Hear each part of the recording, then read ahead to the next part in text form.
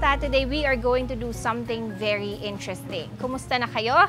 Buhay pa ba kayo? We are still in quarantine season kaya I hope you all stay safe and healthy. Last time, naalala nyo ba na isa sa mga tips ko yung pag-yoga? It's one way for you to stay fit and healthy during this time. So, naisipan ko bakit hindi na lang tayo mag-yoga. When it comes to yoga, hindi naman ako professional. Napaka-pangit naman kung mag-video ako na hindi ko alam yung ginagawa ko, di ba? Tama ba?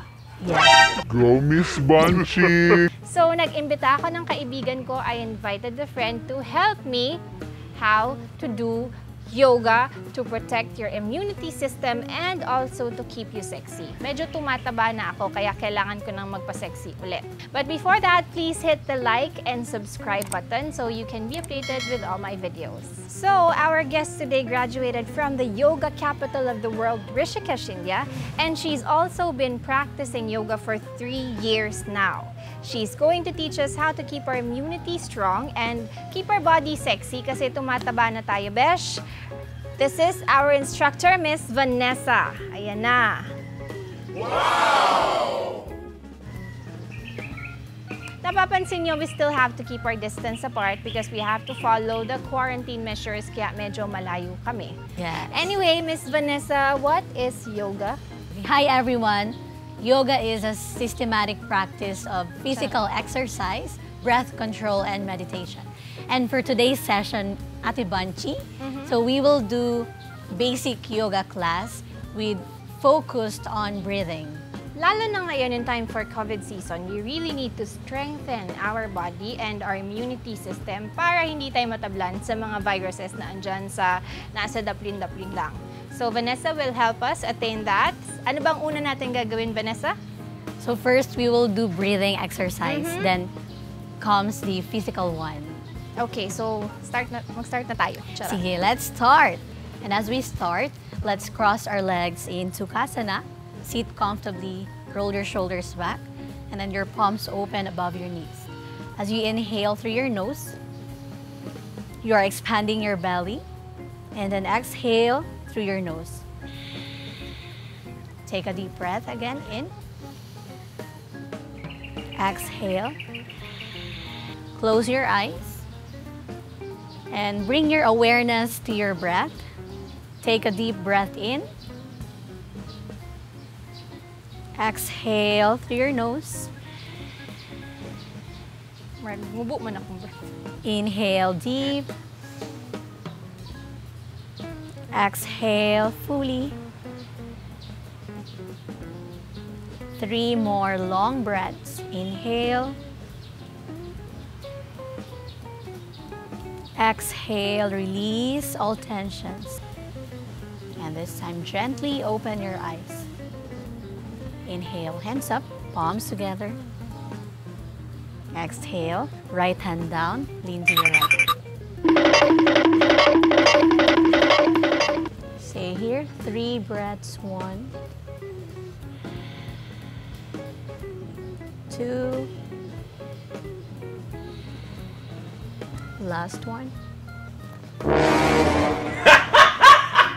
And then go back center. Inhale. Other side. 1,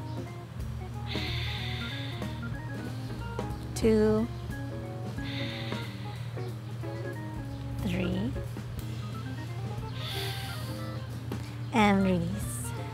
Inhale, hands up. Inhale. I believe I can. Move forward. 3 breaths. Gisod ako. May ano na siya.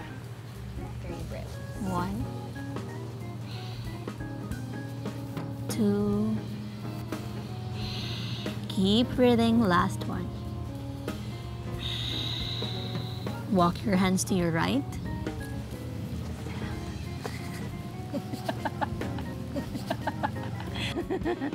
The Walking Dead. Charot. Keep breathing.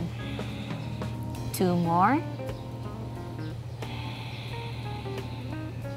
Last one. Move to the other side.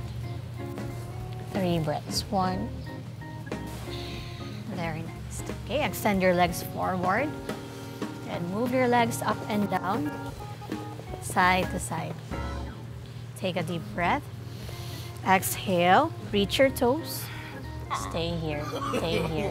No, no, no, One. no.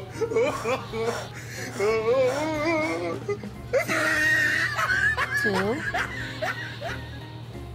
Last breath. And this time, cross your leg. Come to your table pose.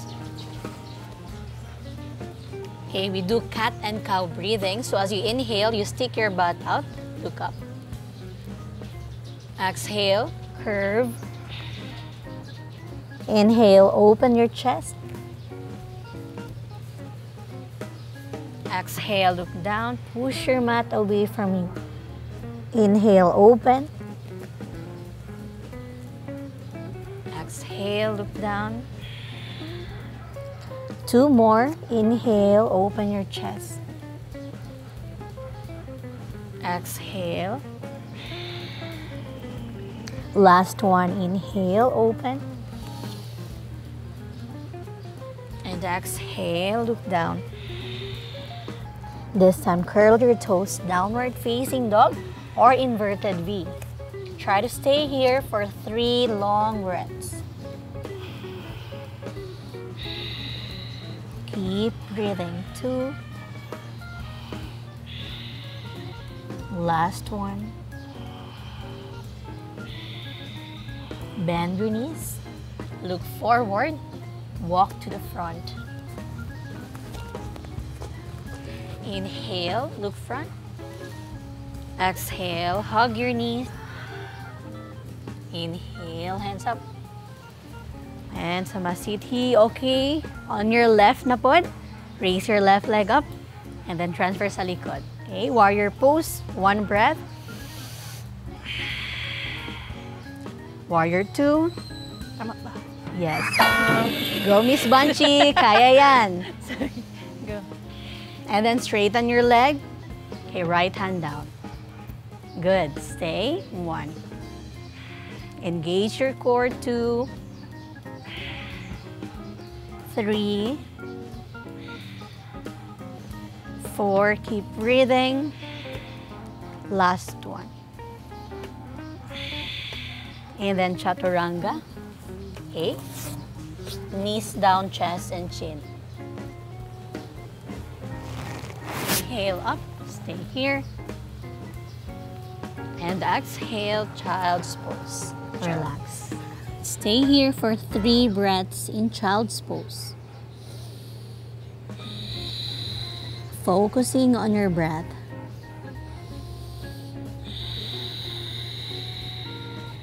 Last one.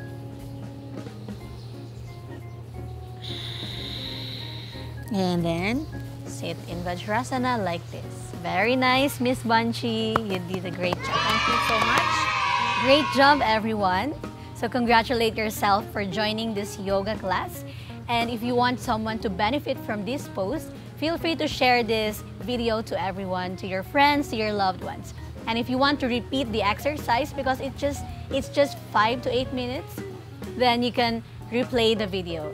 This yoga exercise is really helpful because it strengthens your immune system as long as you do the breathing exercises right. Mas malaki yung chance nyo na walang COVID na makakapasok sa buhay nyo. Thank you very much for joining us, Vanessa. It's our pleasure to have you here with us. You can follow her page on Facebook, Flow with Essa, ESSA, and also Instagram, Flow with Essa as well. Do you have my message ka pa ba? Yes, thank you, Miss Banchi. There you go. For those who want to join online yoga classes, yes, I'm teaching and you can do private and group online yoga classes with me. Swak na swak yan for this COVID season. You can just book an appointment with her via Zoom, right? And you can have your online yoga classes live. Thank you very much for watching. That's it for today. Always practice yoga at home to keep your body and mind strong and healthy. Uy! Banchi, let's have our quarantine diet. Okay guys, so kailangan na natin i-end. Magka-quarantine diet na daw kami ni General Manager Amo. And see you guys next time. I hope you subscribe and like my video. Also, click the bell button so that updated kayo sa mga other videos ko. Not go out, but we will just be at home always and pray and of course do what is right during this quarantine period. Yes. Bye! Bye! See you next time!